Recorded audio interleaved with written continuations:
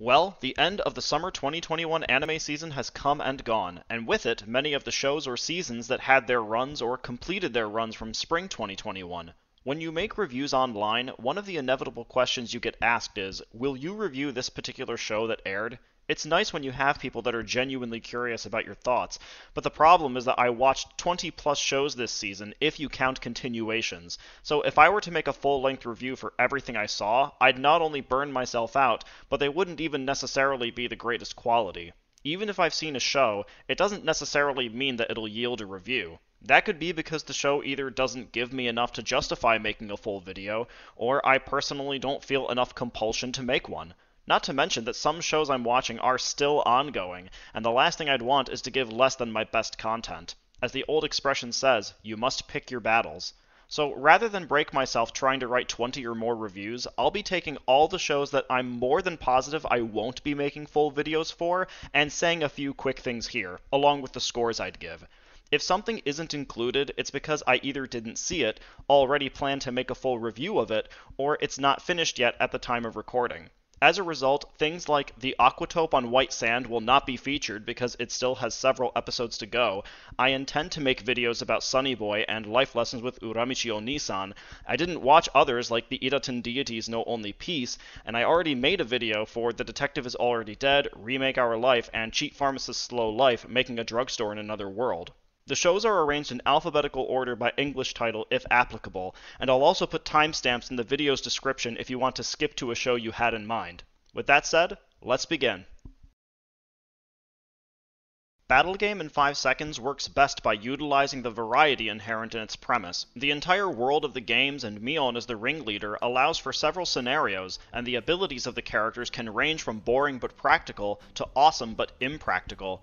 Akira, the main character, is a bit too much of an uninteresting personality to make him compelling, despite being made out to be a gaming tactical genius, and most of the ensemble cast is not too memorable either, despite getting some backstory. Also, it seems like the animation gets a massive downgrade in the middle of the run, and the bits of CGI stuck out like sore thumbs. That said, there were some halfway decent action scenes, even if the stuff in between wasn't nearly as engaging. I give Battle Game in 5 Seconds a 4 out of 10. The case study of Vanitas is a well-animated gothic vampire series with some decent action sequences. Vanitas and Noe's banter with one another is fun, and the ideas of a vampire doctor and the book of Vanitas' magical power are ones that I find interesting. The music is acceptable, if not anything too noteworthy. The problem is that I just largely could not get too invested in the story overall, as I found the comedic moments and interactions better than the plot.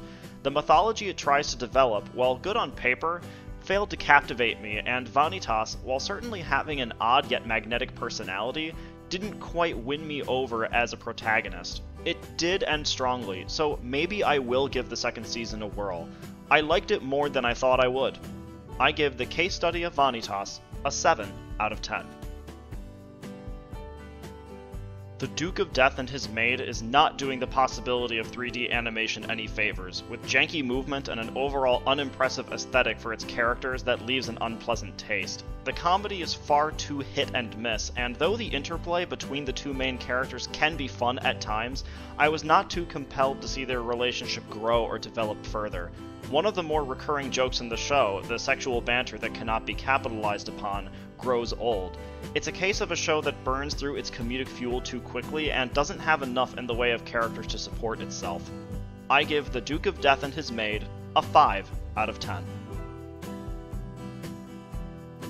Eden Zero, despite its fun science fiction setting, feels like it cannot quite take off. The overall universe it creates and the characters who inhabit it are not particularly interesting, with Shiki and Blue Garden unable to carry the show in a non-hackneyed fashion at the start, and I wasn't drawn enough to the other characters introduced over time. Some of the action scenes were well choreographed, but at 25 episodes, the action and adventure is just not strong enough to sustain the story in the long term. This was a show that just greatly overstayed its welcome, and I will not be surprised if it retreats into the recesses of my memory, never to be dug up again, as it came across as so forgettable. As for whether this is a fairy tale ripoff, I haven't seen that franchise, so I cannot comment on that. It was funny at times, but I don't really feel anything for this show aside from a shoulder-shrugging disappointment. I give Eden Zero a 4 out of 10. Girlfriend knows that its two-timing protagonist premise is ridiculous, and embraces it wholesale rather than shying away by hinting at some deeper meaning. This leads to moments of comedy with everyone sharing too many details about a situation, among other things, but the show as a whole is a bit too hit and miss to make it consistently funny. The biggest obstacle in the comedy's way is actually the main character himself, who is not that fun despite being the reason the story plays out the way that it does. The various love interests are vastly more entertaining to see, but only when the show is also not constantly having the voice actors and actresses screaming into the microphone. Nevertheless, I still had fun with it. Look, I need my trash, okay? I give Girlfriend a 6 out of 10. Higurashi no Naku ni Sotsu does a wonderful job of continuing the horrors wrought from the previous season. The animation as a whole still feels a little bit off, but the soundtrack and sound mixing continue to work their unsettling atmosphere. This season keeps the excellent Higurashi tradition of causing you to realize the way you understood a situation was wrong, and there are some moments of shock that help things stay fresh, even if the overall affect isn't quite as strong as prior trips to Hinamizawa, since it relies on the repetitions a little too much. This one is kinda hard to talk about if you haven't seen the previous seasons of Higurashi, so I have to kind of cut it off here. And thank goodness Umineko exists. I give Higurashi no Naku ni Sotsu an 8 out of 10. How a Realist Hero Rebuilt the Kingdom offers a fun take on the isekai genre, where a lot of its charm is derived not from fantastical magic or battles, though that does happen, but from the fact that the main character is so down to earth. Using economics and the pre-existing laws and customs to save a kingdom managed to work surprisingly well as a concept. The two main characters had some fun chemistry, and the ensemble cast managed to provide a share of both funny and more serious moments. It does take a bit too long for the series to display a genuine source of tension, leaving the middle portion especially a bit starved, and most of the show a bit too static, but the show gave decent entertainment. I don't know if I'll be seeing the second season, but I'll consider it. I give How a Realist Hero Rebuilt the Kingdom a 6 out of 10. Miss Kobayashi's Dragon Maid S, freed from the need to establish the universe and its many characters, can finally fire on all cylinders and let its energy really burst forth. With new aspects of the series introduced with Iluru and a refinement of what made the first season fun, both the comedy and sentimentality were sharper than they were before, in part because scenes felt more well-timed. Toru with the idol worship, nursing Kobayashi, and the candy store part-time job were highlights for me. For being KyoAni's first foray back into making television shows after the 2019 arson attack, it is great that they did so on such a triumph. If there is more of the series coming in the future, I will happily watch. I give Miss Kobayashi's Dragon Maid S a 9 out of 10. Mother of the Goddess's Dormitory is the trash show of summer 2021. Its attempts to weave pathos and growth for its characters against its highly sexual setting comes across as bizarrely entertaining. It always managed to keep me guessing, finding new ways to keep the inherent absurdity going. This is a show that one watches because they expect it to be cultured trash, and I was so there for it. Complete with an uncensored version, you too can experience cultured anime firsthand. Just make sure that your door is locked, especially since the main character does look like he's younger than he actually is. I give Mother of the Goddess's Dormitory an FBI Open Up out of 10. Okay, obvious joke aside, I give Mother of the Goddess's Dormitory a 6 out of 10. My Hero Academia Season 5 starts off on the wrong foot with its inter-class competition that lasts for far too long. Once it moves beyond that, the season begins to work. Aside from more stuff about Deku's quirk giving him trouble, I like the espionage aspect and the overarching large-scale threat that faces the heroes. The problem here, though, lies in the sense of entertainment, with the My Villain Academia arc especially not quite affecting me in the way it felt like it should be. The show feels like it's reached a point of stagnancy, and I can only hope it picks up soon. If this new arc doesn't end up panning out to a satisfying conclusion, I think Season 6 could probably be the stop where I get off the bus. I give My Hero Academia Season 5 a 6 out of 10. Peach Boy Riverside is an uninteresting take on fantasy while trying to weave a prejudicial element between humans, demi-humans, and ogres into the mix. I can only hear Sally ask about what humanity's deal is so many times before it makes me want to pull my hair out. While I have no problem with the order of events being told out of their chronological order, it doesn't succeed well in contributing to intrigue because it leaves the narrative too confused. I'm not even sure putting the episodes in the proper order would have helped matters that much, as regardless, the overall characterization feels weak. The battle sequences are decent with good animation and a little gore, but the story's ideas don't have enough support, especially when presented in this disjunct fashion.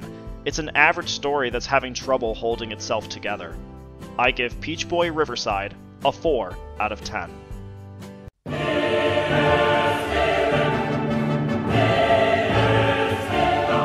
I'm breaking my own rule with this one, because Scarlet Nexus is a mess, with a plot that seems like it is trying to tackle too many things with not nearly enough time to round them all out, leading to numerous pacing issues. This leads to a lot of potential that gets ruthlessly squandered, with concepts like the psionic powers and governmental surveillance hanging by threads, or red strings if you prefer.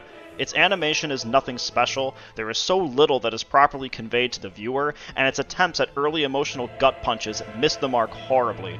Throw in an unengaging soundtrack, backgrounds that sometimes seem like they don't want to exist, and bland characters, there is nothing here that stimulated me. Between this and The World Ends With You, the animation, perhaps studios should rethink their approach to video game anime adaptations. I don't like to give this rating out unless I absolutely deem it necessary, but this show was one of the toughest things I've had to sit through in recent memory. It is only one of 5 anime seasons that I could not bring myself to finish. 12 episodes was more than enough. I hated this. I can only pray that the video game is better. There is no doubt in my mind that Scarlet Nexus is the worst show of this season. I give Scarlet Nexus my lowest rating, a 1 out of 10. Spirit Chronicles starts off with a promising idea with its dual memories protagonist, but quickly devolves into a below-average isekai with Ryo being ridiculously overpowered and a walking contrivance factory, with so many female characters getting either smitten or attached to him almost immediately, and an overall lack of exciting action. The dual memories idea is never capitalized upon to its potential, and Celia being abandoned early certainly doesn't help. Also, the sexual assault at the end of episode 7 was absurd and completely unneeded to prove that the culprit was a monster. Even if I tried thinking of this as isekai trash, this one just repelled me. I give Spirit Chronicles a 3 out of 10. And those are my thoughts on everything else that I watched from summer 2021. I know that there were some that I missed, like Tsukimichi Moonlight Fantasy and Kageki Shoujo, so perhaps I'll see those at a later date. In the meantime, what were some of your thoughts on the summer 2021 anime season? What were your highlights and what were your lowlights? Did you hate Scarlet Nexus as much as I did? Leave your thoughts below in the comments. In the meantime, this has been ZNoteTaku. Happy viewing, everyone!